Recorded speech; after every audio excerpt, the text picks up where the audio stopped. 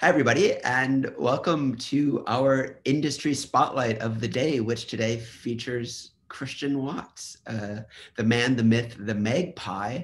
I am like probably many of you, my first introduction to Christian was watching him flit around the Arrival conference in his magpie t-shirt. And I asked myself, what the heck is magpie? And today we're going to get the answer to that, which I know many of you as small operators and medium and large operators want to know. And also Christian happens to be an industry legend as far as his insight into the industry. And so we're going to also probably probe him a few questions just about what's going on in our interesting tours and attractions industry. So Christian, really happy to have you here. Thanks for coming. Yeah, thanks for asking me. I appreciate it. Of course. Before we get into Magpie, can you just give us the little elevator pitch of who you were before you started Magpie? What were you up to? Yeah, I moved to San Francisco in late '90s and started a bus company. Moved here, bought a bus, started doing city tours, and just grew a bus company from scratch. There was three of us invested $3,000 each to buy a bus, and then moved that into hop on, hop off a few years later. So bought the first open top double decker buses into San Francisco. Started with city sightseeing here and just grew from there. So I've been 20 years really as a bus operator, doing hop on hop off double decker buses running around San Francisco.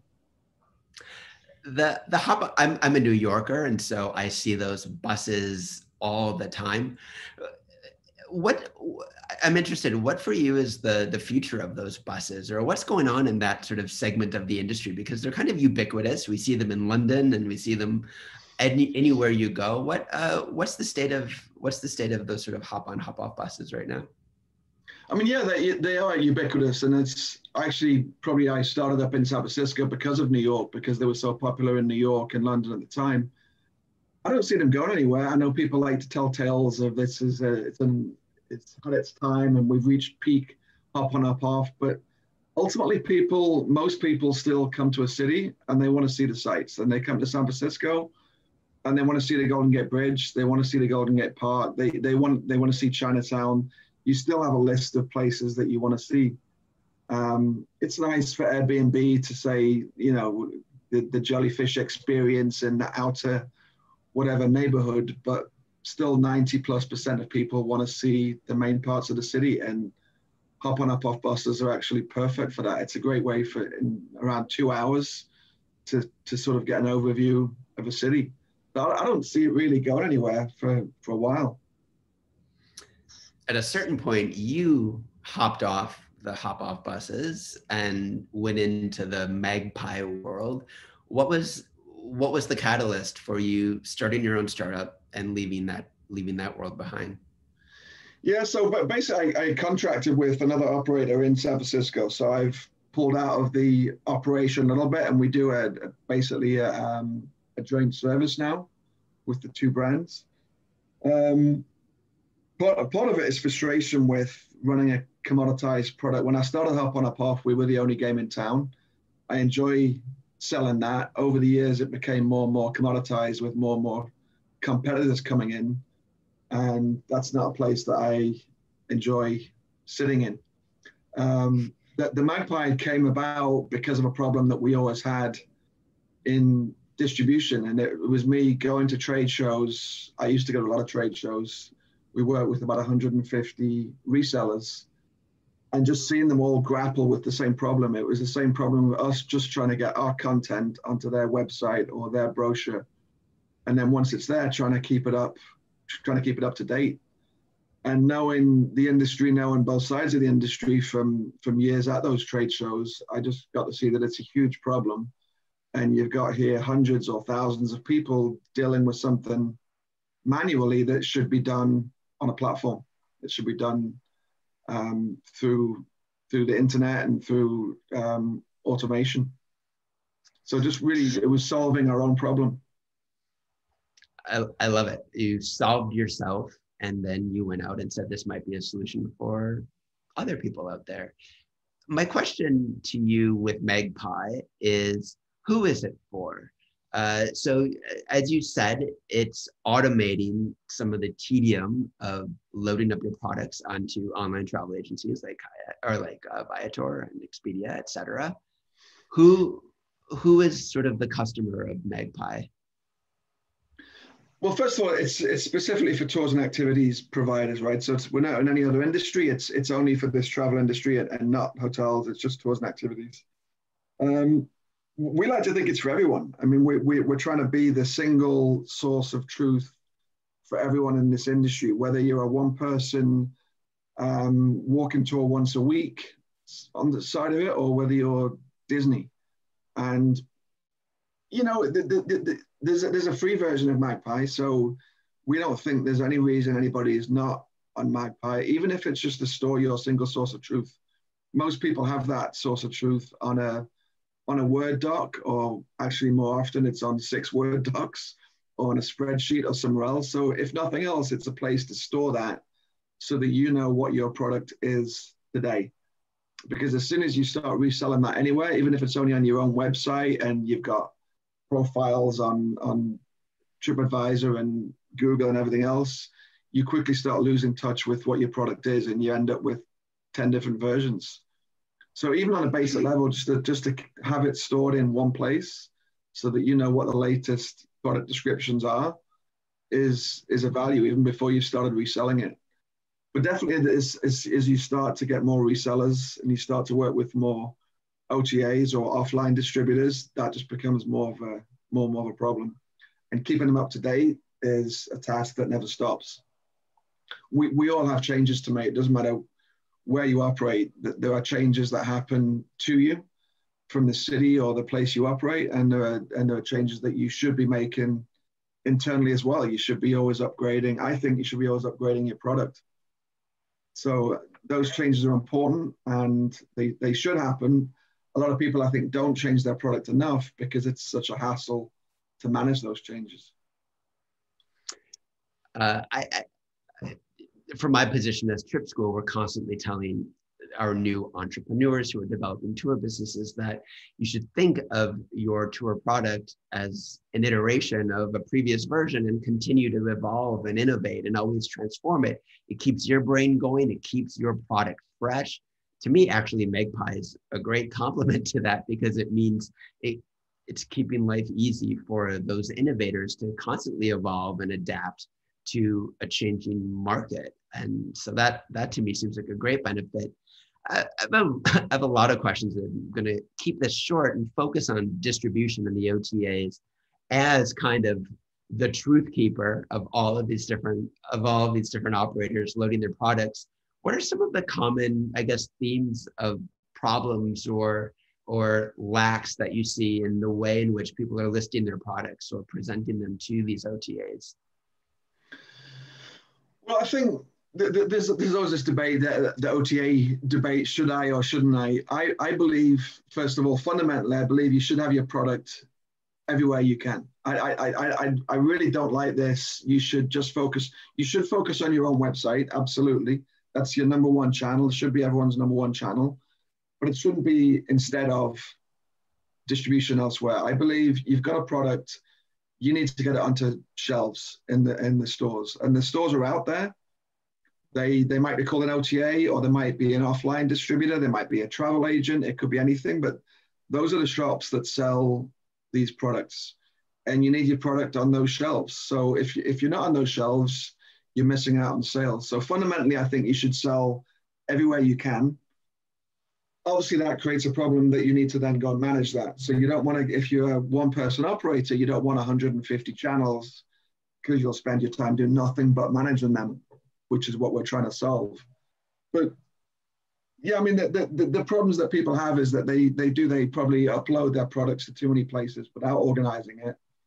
So they end up with outdated information in too many places, which then leads to customer service issues. And people come expecting the wrong product, and the refunds, refunds obviously cause headaches all the way around. So I think basically it's incorrect information leading to customer service issues are the biggest frustration. And then, just managing those contracts as well. It's still a hassle. It's still an offline world, and just managing those updates and pricing updates and contracts is also a big hassle for people. The industry needs to move on, and I think actually COVID it's a bit of a cliche that the technology gets advanced by 2, 3, 4, 5 years during these times, but I think it is going to happen in this industry. I think COVID's pushed us ahead a few years. In terms of distribution and OTAs in the world that Magpie lives in, what does that look like for the horizons ahead for distribution? Do you see kind of great consolidation in the industry, or do you see big players winning out bigly, or do you see bigly? Other? I unfortunately just did. We won't have to say that anymore in a couple of weeks, but I thought there'd be I thought there'd be more moves last year. There weren't many moves at all, and I think everyone also, there's a tendency for everyone to think that everything gets cleaner and everything gets tidier, and that we're going to end up with the big three or the big five. I don't think that's going to happen at all. I think we've got the big 3 or 3, 4 or 5 now. I think we're going to have the new players really start emerging.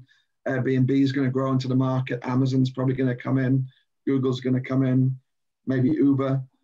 But I don't think the old players are going to go anywhere either. I think we just end up with more. So whereas today you should be managing whatever your number is, 10 or 20 distribution channels, I think, some will disappear and the other ones will fill the gap.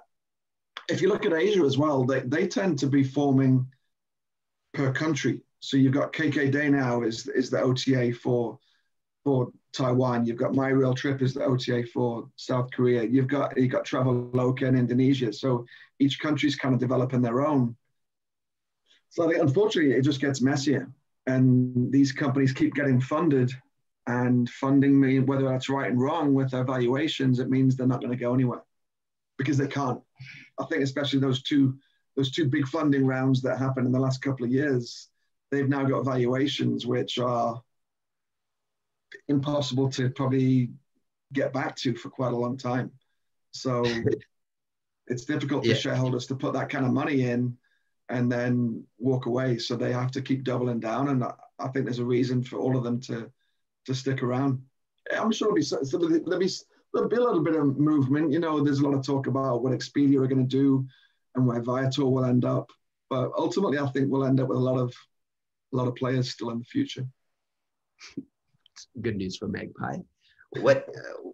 What do you do when an operator needs to speak differently to different OTAs? In other words, they can't just replicate the content on every platform, but want to make sure that they're playing the right game on each different platform, especially if you're speaking to a Vietnamese consumer and you're speaking to a global platform. How does Magpie tackle that?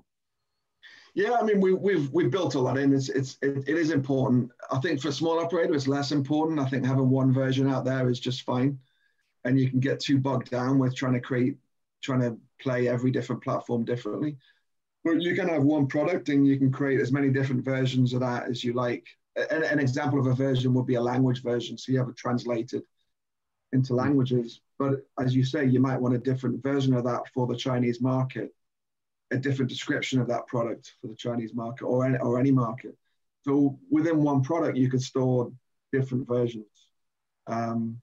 It's a bit technical, but what took us a long time to create Magpie was the data structure. So within a product, we have about 110 pieces of data.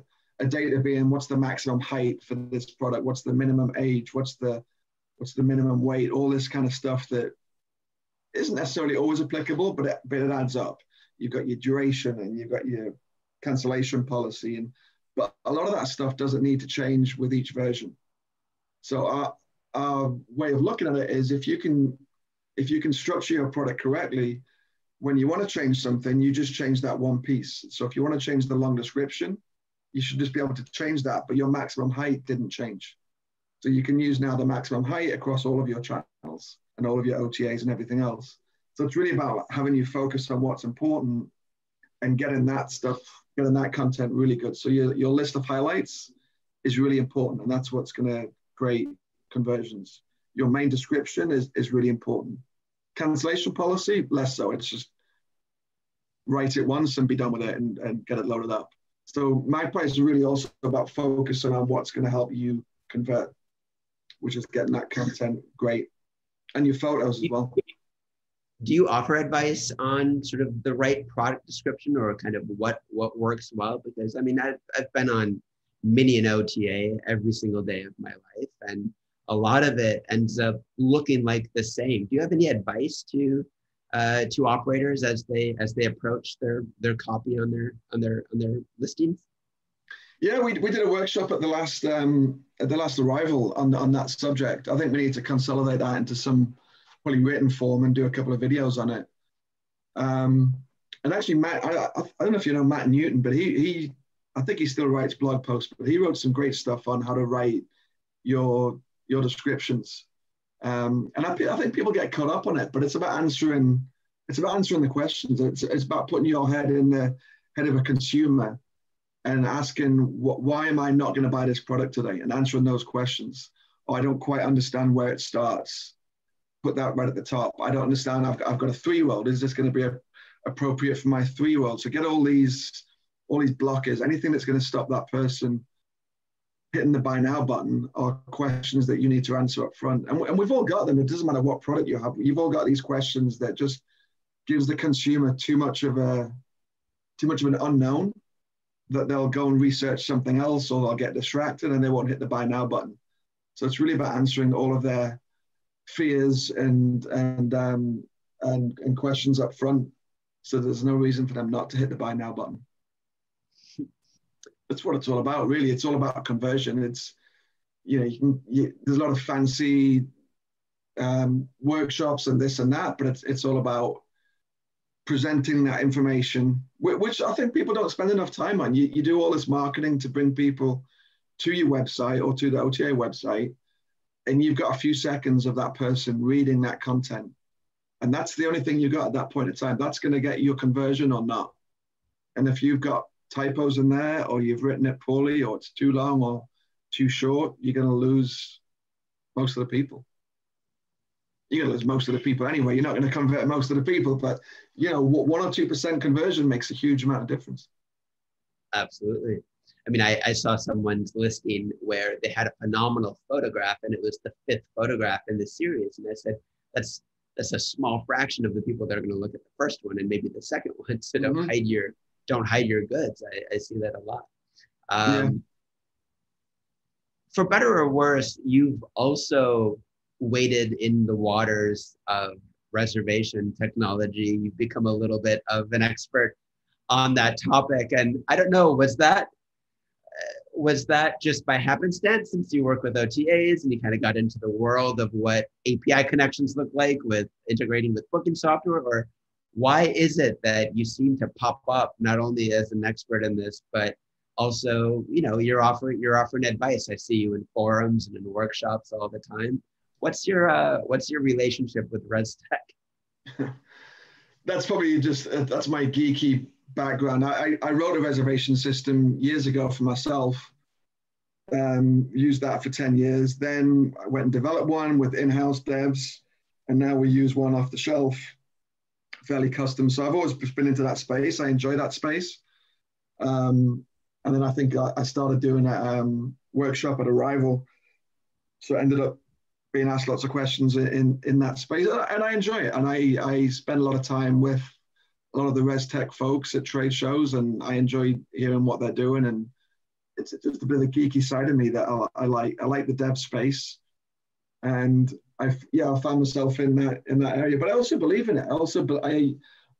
I try to help people in that space, because I believe people do need to use the latest software and the best software for them. It can save you a ton of time.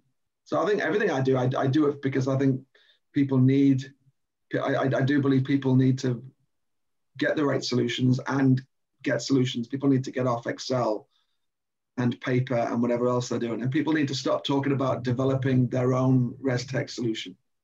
That's what I did years ago, and it was fine 20 years ago. It's not what you need to do today. I did it because there was nothing else 20 years ago. But today, there's tons of good solutions, and there are great solutions out there that will save everyone a ton of time and help them scale their business.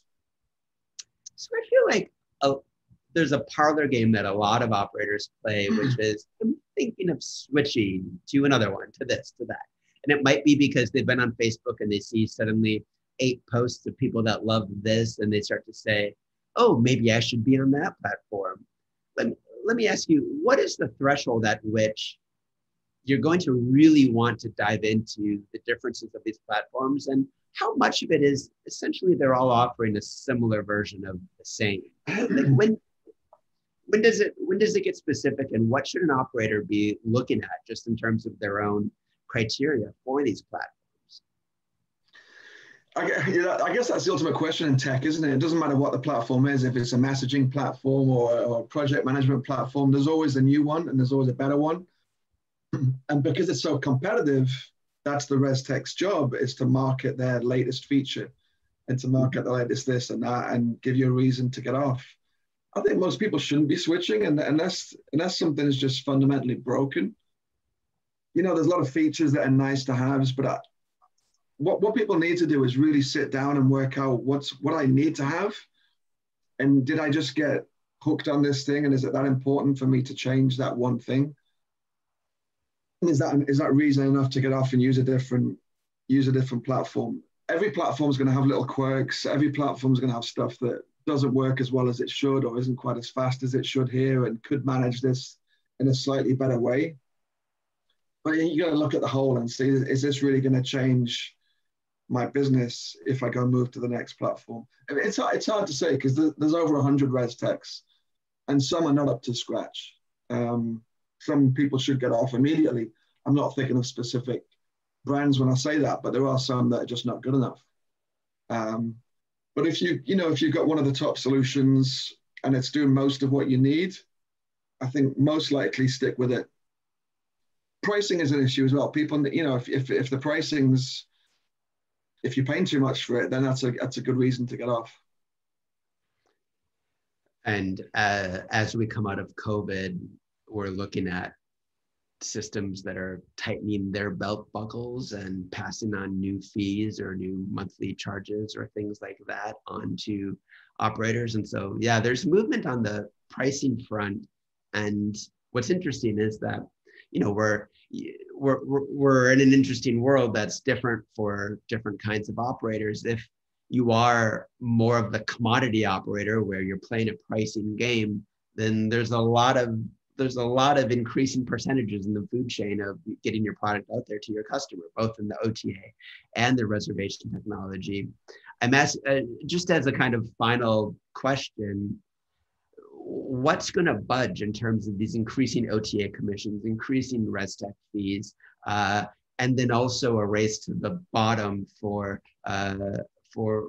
mini tour prices as they try to compete on these platforms that are very price forward? What is the future like? Are we moving towards an OTA-less future, or a res tech-less future, or consolidation on that front? What are your thoughts? I don't think the commission is going to budge. I know everyone thinks it's been on a one-way path. I haven't seen that. 20 years ago, it was 25% for a tour operator and 30% for a receptive operator. That was the standard. It's probably still the standard today. There has been a bit of a push from the OTAs specifically, but I think they were actually getting less commission than most other people were 5 or 10 years ago. I think a lot of that frustration is around the way they've done it. Sending out emails to 20,000 people saying, as of today, we've changed your commission from this to that. That's not how things are supposed to work. It's supposed to be a negotiation between people, but I don't think it's on a one-way path to more. I think having more OTAs out there is only going to help tour operators. If we ended up with 2 or 3, we'd be in trouble. And that's where hotels have ended up, right? They've ended up with Booking and Expedia, and they don't have any leverage. And Booking and Expedia hold all the cards, and they're kind of stuck in a place now, which is not good for an independent hotel. I don't think we need to get there with tours and attraction, tours and activities. And I think because there are so many distribution channels, we could stay away from that. But I also think some people have to just deal with the fact that commission is what it is. Whether it's an OTA or a concierge or a tour operator or a travel agent, those people need to get paid to sell your product. And if that's 25%, then that's 25%. You should build that into your pricing up front, so you haven't got to worry about it. A lot of people think that Google is free, and Google is free today on organic, obviously, but let's assume that goes away as well. And a lot of people think that direct traffic is traffic that comes through Google. Anything that goes through anybody is not direct. So if it's gone through Google, Facebook, or an OTA, it's going through somebody, and that somebody wants that 25%. And Google's not a charity. They might give us a lot of free traffic today, but they like to make a bit of money. They got bills to pay, and they're going to end up with 25%, I think, as of Facebook. So build it in and stop worrying about it, is what I'd say. I love it. That's a great place to end. Build in your damn 25% and get over it, and go on from there. Christian, you had mentioned that you have free tools available with Magpie. Would you recommend even small, newer businesses, small to medium operators, reach out to you, or what should they do in order to interact with you? Yeah, absolutely. I mean, I'm always here to. I love talking to people. I love having people try the product and getting their feedback. We do have a free product on Magpie. It's free forever, so you can load your products onto there. You can manage them. You can use a lot of the tools that are going to be free forever. And then when you see the need to start paying a subscription, you can start using those tools and upgrade yourself. But especially this year, we just want to get everyone on the platform, and we're doing a big push starting this month for everyone just to update their profile so that resellers can see who's still around, who's operating, what dates people are going to start operating again. Because right now the biggest problem is nobody knows what's happening. The reason for that is we ourselves as operators don't know what's happening. But as we start to get things opening up again, hopefully in the spring, it's going to be a problem for both consumers and resellers to see, who's starting to sell again and what are the opening dates, and just catching up with all those updates. And I think that's the next problem.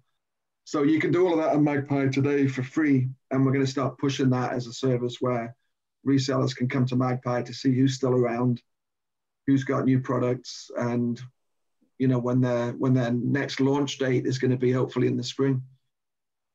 So that's going to be what we're doing this year, is just try and get the industry back together so that everyone knows on both sides of the market who's still around and how to rebuild this thing.